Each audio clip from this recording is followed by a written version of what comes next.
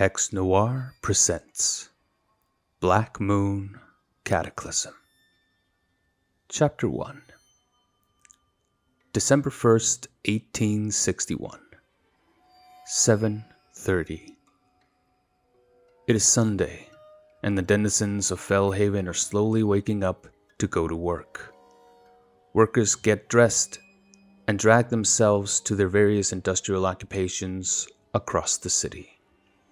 The night watch of the Royal Guard relinquish their duties to the day watch, slinking back into the shadows after a difficult night.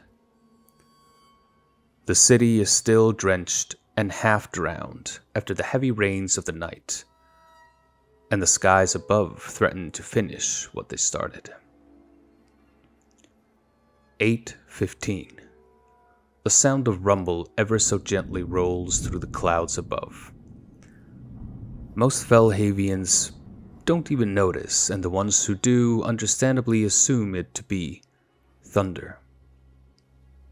A rare, sensitive few have an uneasy feeling wash over them, as if a foul stench permeated the air suddenly. They do not understand why, for how could they? Their senses had been subdued and repressed their entire lives, and they had never encountered something like this before. 8:45. A silent shockwave pulses through the city. Every living being that calls this concrete and metal monstrosity home pauses and looks around, as if someone had just tapped them on the shoulder, as if they had heard or seen something that had alarmed them. But there was nothing. The sensitive few, along with every cat and dog in the city, suddenly feel an impending sense of dread and doom wash over them. Something is not right. For the humans, their logic and reason kick in to tell them that they are just overreacting. Everything is all right. They're just having an off day. The animals, however, begin to flee the city en masse. 9:22. Another pulse rolls over the city. Again, the various waking citizens of Fellhaven pause. Something doesn't feel right. Something's not right. But they cannot fathom why they feel so strange. A small portion of the population is screaming in panicked and frantic wails. Their minds are reeling and recoiling from something. Something unnatural and strange is picking at their minds, like the whole reality is peeling and pulling away at the fringes. 10:10. Another rumble in the clouds. At this point, most of Fellhaven's citizens look up in wonder and confusion. Something's not right here. They can't understand it, but something is horribly wrong. And then they saw it. In the brightening sky above, through the graying and swirling clouds, they saw something descending. A dark sphere with black and striated shell began to descend upon the city's oldest district of Blackstone. At first, the people stare in wonder, confusion, bewilderment, or simply stunned fear. And then they saw the squirming fleshy tendrils begin to emerge from the Black Moon's underside, and the city became engulfed with screams of terror. 10:11. As the dark satellite descended upon the city, numerous warning sirens began ringing. Sirens that were typically reserved for wartime, which now echoed throughout the entire metropolis. Running for safety, most people of the twisted and winding district of Blackstone ran indoors to hide away from the aberrant threat. As it approached, the mind of every man, woman, and child was now filled with revolting sensations as the veil between the world of the living and the world far beyond grew thinner in its presence. The Black Moon came to rest, hovering some 200 feet from the ground, and for one fleeting moment it simply floated there silently and motionlessly. And then it gave an earth-shattering roar, and suddenly a gravitational vortex of about 700 tons crashed down upon the city streets below, and in one cataclysmic instant, 7 city blocks were flattened into a massive crater. 10:12. The impact rocked through the city, shattering windows, fracturing walls, and shaking the very foundation the city rested upon. The buildings in the crater had not only collapsed, crushing and killing most who resided within them, but they had shattered the foundations beneath them and collapsed the various maintenance and sewer tunnels underneath. In only a handful of seconds, about 1,700 souls were crushed between fracturing concrete and brick, and the rest were buried under a mountain of rubble they had once called home. For but 2 long minutes, all you could hear throughout the city were the sirens warning of a disaster that was already upon them.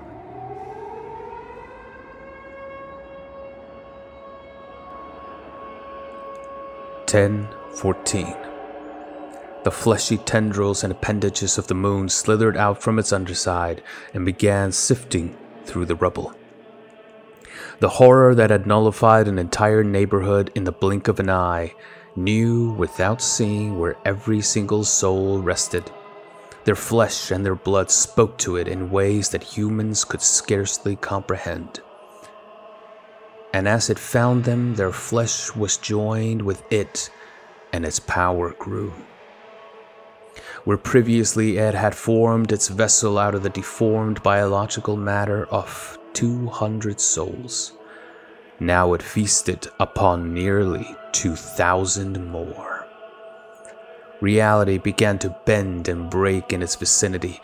Concrete, brick, and metal twisted and melted as if engulfed by immense heat, and yet there was none. The minds of survivors broke, engulfed with incomprehensible whispers from some eldritch place, and as their minds changed, so did their bodies. A young man fought like hell to pull a neighbor from the wreckage, only to find their neighbor transformed into a twisted beast, frenzied by the moon above. An elderly woman who had miraculously escaped from her collapsing building without a scratch now had her head decapitated by her daughter, who had spent years taking care of her. A child lay crying in fear and pain, encapsulated by the remnants of their home, when the large brick wall that had trapped them was lifted off, only to reveal a writhing mass of tendrils cascading down upon them. The Black Moon did not discriminate, and it did not sympathize. It could not understand their pain or their horror. It only followed its design. 10:20. Blackstone, a district with a long and rich history, fell into chaos. Its winding and crooked streets flooded with fleeing people. Its neglected infrastructure collapsing under the weight of the tragedy that now befell it, and its historical landmarks erased. 10:21. Out in the Crimson Bay, the crew of the Imperial warship Paragon's Pride watched in horror at the catastrophe. "Battle stations!" commanded Admiral Marsters, his collection of medals clinging to his chest as he threw up his hands. "Assume battle stations and fire at that monstrosity!" The ship's artillery took aim and fired upon the Black Moon. 3 shots of the first barrage of cannon fire hit the moon, shattering portions of its dark shell, but 2 missed their mark, hitting civilian buildings in the process. Up among the slopes of Cartheim Rock, the Silver Barons of Eppington and the clergy of Empyrean Heights watched from their high terraces. Across the bay in the luxurious Lexingham Gardens, the rare few royal nobles who had woken up during the cannon fire emerged out of their balconies to watch the display, some with genuine horror, although not all feared for the safety of their citizens. The districts that were not graced with proper elevation had no way of seeing the horrors as they unfolded, so most assumed the long brewing civil war had finally broken out, and many people sought to capitalize upon that opportunity. The cannons of Paragon's Pride fired again and again, chipping away at the moon's shell as it did. But then, the carrion satellite rose up 100 or so feet in the air where it hovered.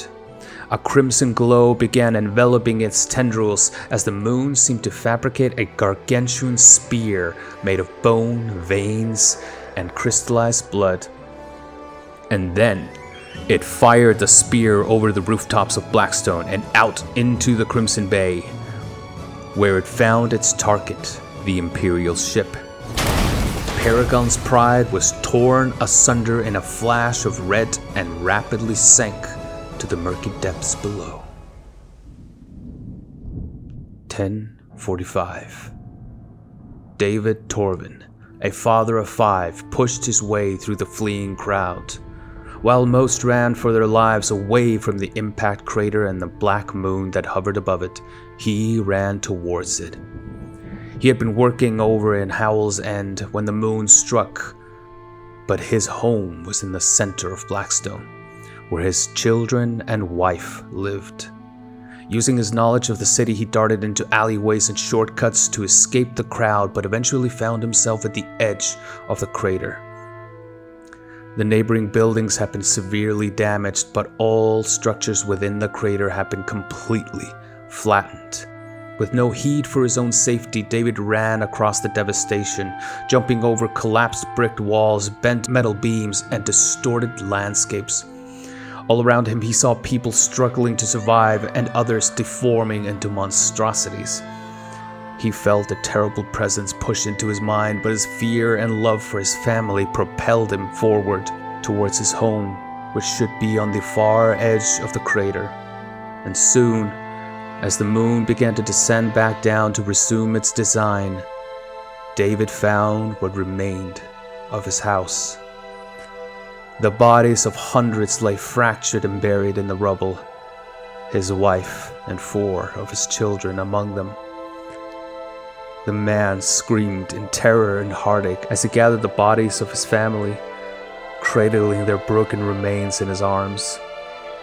Tears streamed down his face as his entire life became undone, and as the moon continued to consume and integrate and grow behind him through all the rumbling and screams of terror and bloodlust, he heard a cough. Searching through the rubble, pulling away pieces of his home and his past, David soon found the frail form of a little girl with light blonde hair, his daughter, his one remaining child, Kira.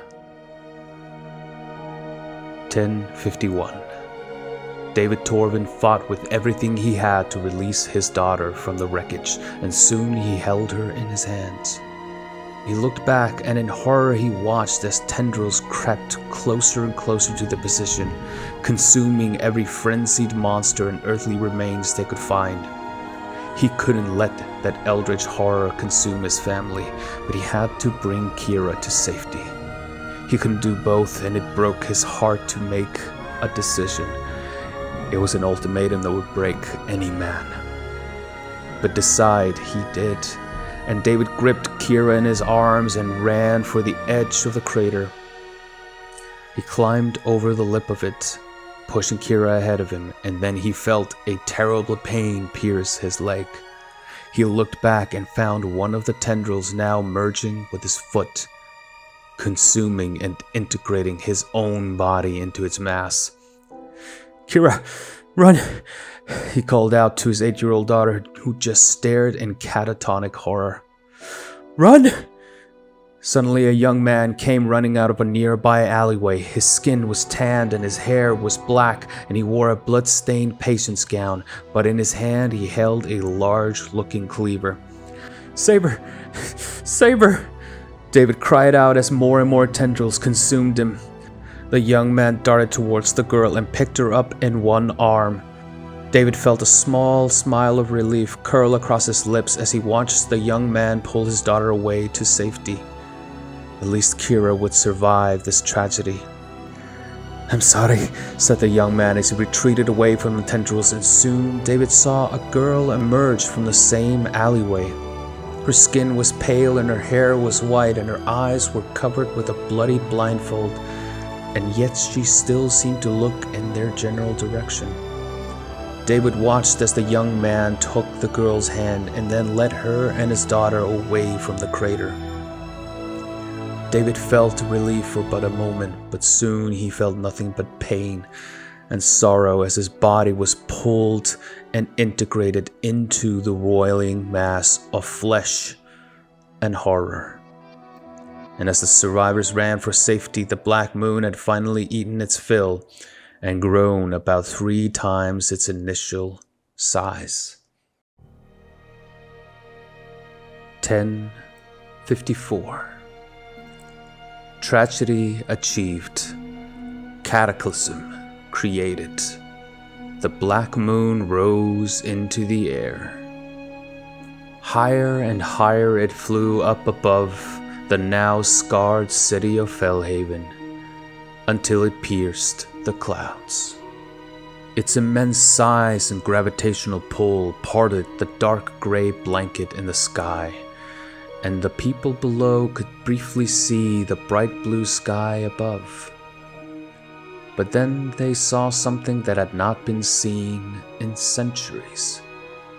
The Black Moon slowed and soon halted as a fabric of bright and golden latticework materialized.